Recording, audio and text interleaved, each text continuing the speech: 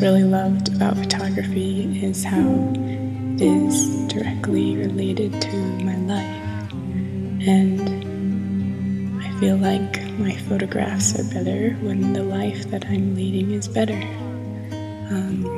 I never plan photo shoots or hire models or anything like that. It's always just an extension of a really fun day. That's usually what leads to a photograph or a good adventure.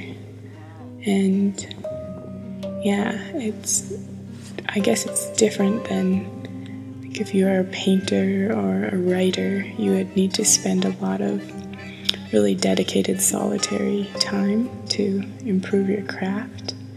And there's an aspect of that in photography. I spend a lot of time on the computer, more than I would like to, and a lot of time learning and perfecting the skills, but the actual magic and inspiration comes from these moments, these beautiful life moments, where you meet the right person, or you go to a beautiful place and you talk to a stranger and some magic thing lines up, and then in that day, a photograph is that visual representation of how everything lined up perfectly.